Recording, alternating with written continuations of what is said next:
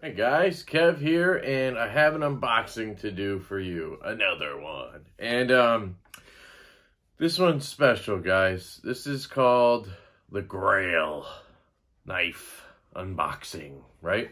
And I've been looking for this knife for about a week, and to me that's like a long time. Like, if I get hooked on something and I really want it and I can't find it, I will search and go to Knife Swap, go to Blade Forums, go to Instagram, go to Facebook, to the group page for that maker, and I will try my damnedest to find one.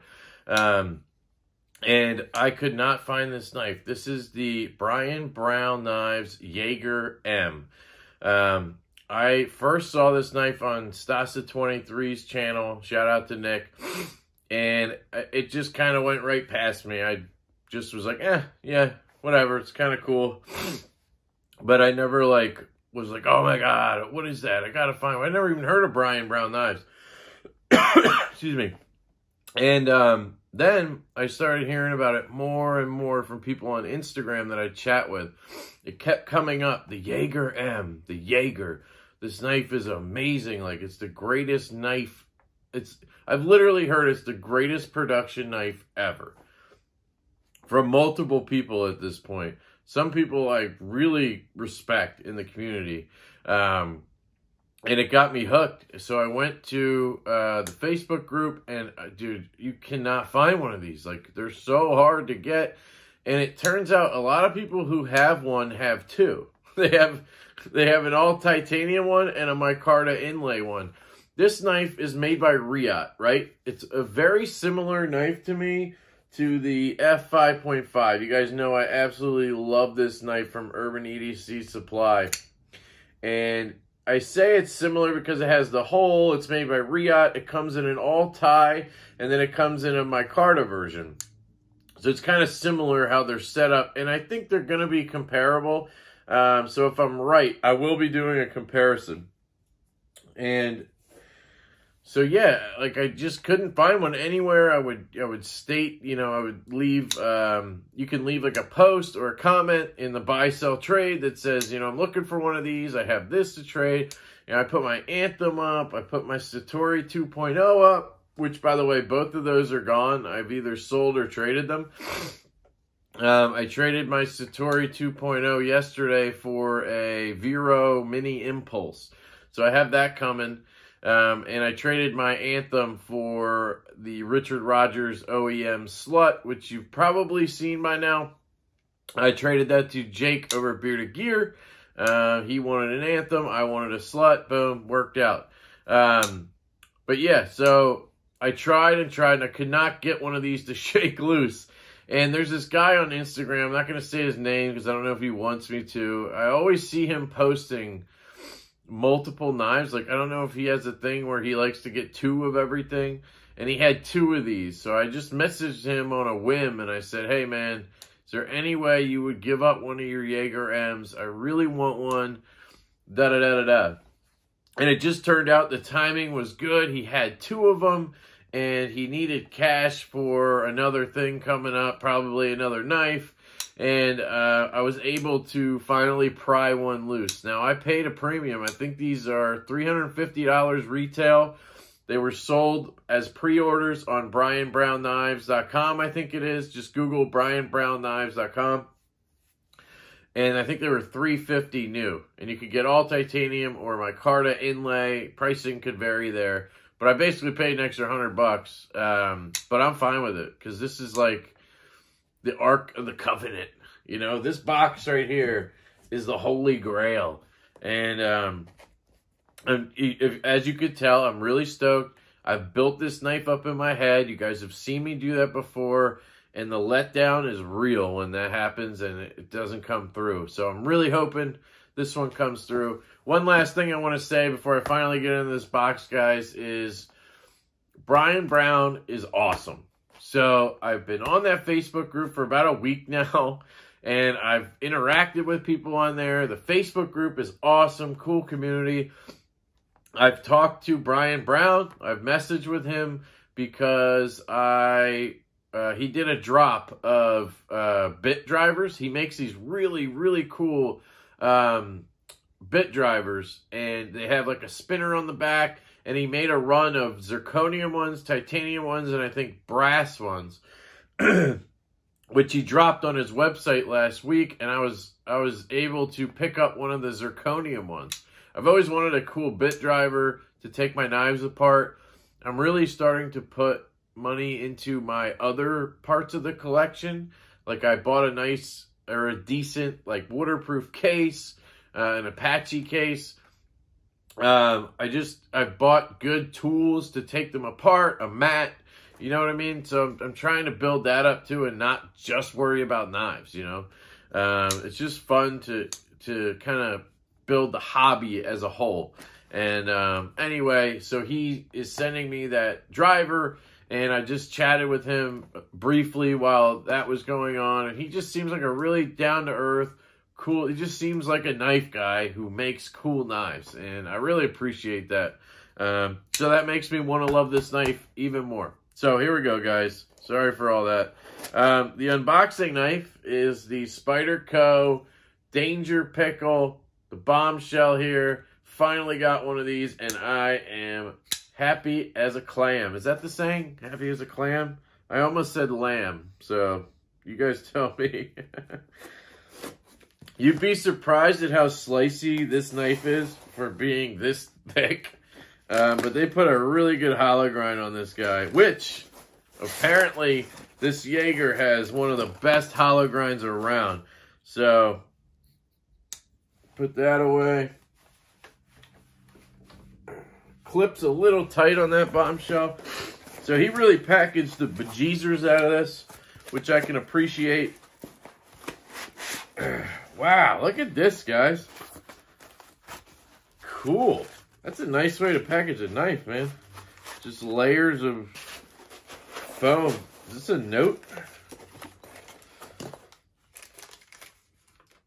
Hope you love it as much as I do. Thanks, bro. JBL at Knife Show on IG. There you go, guys. So he did want me to state that, I think. His name is at NAF Show on Instagram. That's KNAFSHOW. NAF Show. And this guy's awesome.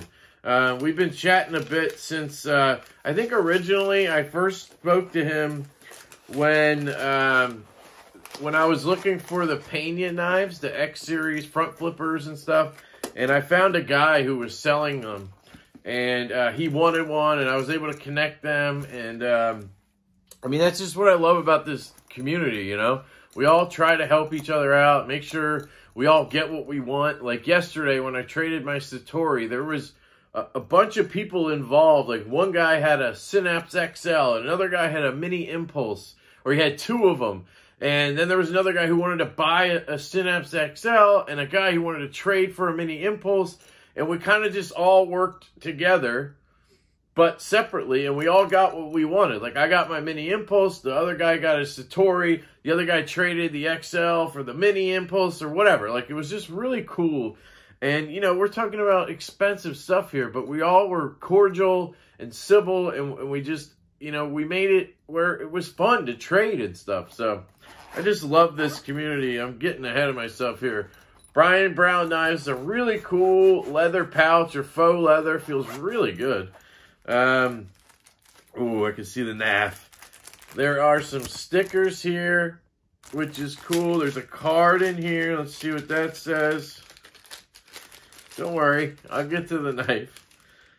McNee's Custom Knives. I don't think this is part of this. I think this is something else. Brian Brown Knives. Oh, here's a certificate of authenticity. Model, Yeager-M, blade M390, frames, titanium with OD green inlay. Cool. Brian Brown Knives, this is his business card. So if you want to check him out or hit him up, he does custom work, really cool custom work. And then we just have a cool sticker here as well. So, all right. I know. Take the knife out, Kev. Stop freaking rambling, right? Oh, okay, here it is. Whew. Moment of truth, guys. Moment of truth. Oh, it's lighter than I thought. That's good. It's lighter than I thought, and it's bigger than I thought. Good, good, good, good. Okay. Guys, this is the Brian Brown Knives Yeager-M. This, for all intents and purposes, is the holy grail of knives for me. We are dead centered. We have an inlay here. It's an interesting micarta, so I expected it to be more like this, you know, like I don't know how to explain it. Textured micarta. This is more like smooth micarta, but that's fine. We have titanium. We have this cool backspacer that runs the length, and then around the bottom here, we have a milled clip here, which seems like it has good tension. Let's see. In, out, yes.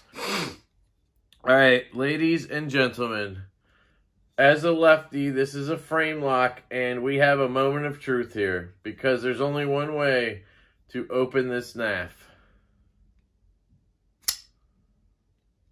Whew. Okay.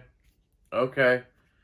Can I choke her up? Can I choke her up? So I could choke up to here. Okay. Back here. It's a little bit tight back here, guys. I can get 4 on, but it's not, you know, it's good. It's good. Super, super slicey on this hollow grind. Look at this hollow grind, guys. This thing is lightweight. This thing must be milled out.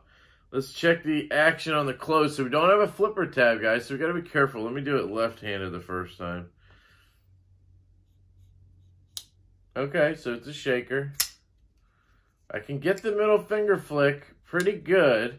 I'm wondering, because my thumb really wants to go on this lock bar, and I don't want to put pressure on it. And that is what happens. It locks up. So that's not a very good thing. Thumb flick.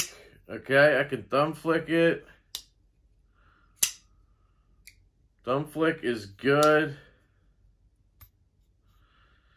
Yeah, the middle finger flick's tough, guys. So I gotta pay attention, you know, because it's a frame lock. Interesting. Okay, so here's what I'm gonna say, guys, right off the bat. I am not... Yeah, this is going to be an issue, I think. I am not, like, in love and drooling over this right now. It's definitely a cool knife. I definitely can see why people love it. I don't necessarily see yet why people think this is the greatest production knife of all time. I mean, just my initial, like, impressions. The Ox F5.5 here feels more comfortable to me. You have the choil to choke up on. You have the liner lock, so you have no issues as a lefty flicking this open and closing it. So, I don't know, guys. I really like the weight on it. I might need to be cleaned. Oh, yeah. Holy cow, this thing's dirty. I'm going to have to clean this bad boy out. I mean, the thumb flick is very good, right? And I was a little interested to figure out, like, would I prefer one with a flipper being left-handed? Would that make more sense? And that's possible. The middle finger flick is just hard because I have to avoid this whole area here. Any pressure on the area. So I'm basically trying to like, focus on the pivot when I go to put my thumb down. You know? I just have to play with it. The worst thing with a knife as a lefty is when you don't realize you're putting pressure on the lock bar, and then you go to flick it and you give it all that gas, and then you lock it up. You know what I mean? But I'm starting to get the hang of this. Action is good. Man, it does fly out of there, guys. Maybe Riot just kills it on the detent, don't they? And the thumb flick is really good with this one. So, yeah. Woo! All right. Starting to feel it, guys. Really cool design, regardless. And, you know, any qualms I have right now about this is related to that lock bar, and that is pretty much a right or a left-handed problem. So it's not a problem with the knife. Like, if I was right-handed and good at being right-handed, you know, there's no issue with that lock bar. Would I love this to be a liner lock? Absolutely, because then, you know, it'd be more like this knife, and you wouldn't have to worry about any of that frame lock issue. Here's a comparison. So it's definitely a larger knife. Also, I want to note that a lot of the stuff I've heard about this knife and why it's so good is related to the blade and the cutting performance of this knife. And if you've watched my channel at all, you'll know that I'm not like a hard user. I don't use my knives all that much. You know, I cut tape, I open packages, I try to use them when I can, but I'm not like a heavy user of knives. So having this unbelievable, wow, this hollow grind is ridiculous. Just look at that. Having that, the benefits of it are not really noticed by somebody like me. Now, I haven't cut with this yet, so who knows? Wow, this is thin, man. It's so light, too. Especially compared to this. Let me compare it to the carbon fiber, which I know that's not fair, but yeah, like this is almost on par with this carbon fiber f5.5. Man, I love this knife so much. But yeah, so interesting stuff, guys. I'm getting used to it. Yeah, I really like this. I really like this. I'm going to clean this up. If I have some skiff bearings around that fit this, I might throw them in to kind of get that to be a little more drop shut, because I want it to be drop shut. But this thing is gorgeous looking. I'm not like, you know, I'm not like dying happy that I got it, but I'm really excited, and I think I made a good choice here. I think I hunted a good knife. And I'm excited to get into it and carry it and really get my first impressions on it. And I will come back to you guys with that. I know I have a lot of knives to give impressions on and review. I got a lot of stuff in the pipeline. I just keep getting more in. So I unbox them when they come in, and then I don't have time to do the impressions. But I'll get there, guys. I will get there for sure. I really appreciate you guys tuning in. I apologize for the extra long unboxing. I just wanted to explain my excitement and kind of go over that. Man, this thing is cool, guys. So this is the Brian Brown's, Jesus Christ, Brian Brown Knives Yeager-M. And I love it. I love it. All right, cool. So you guys have a fantastic day, and I will catch you later.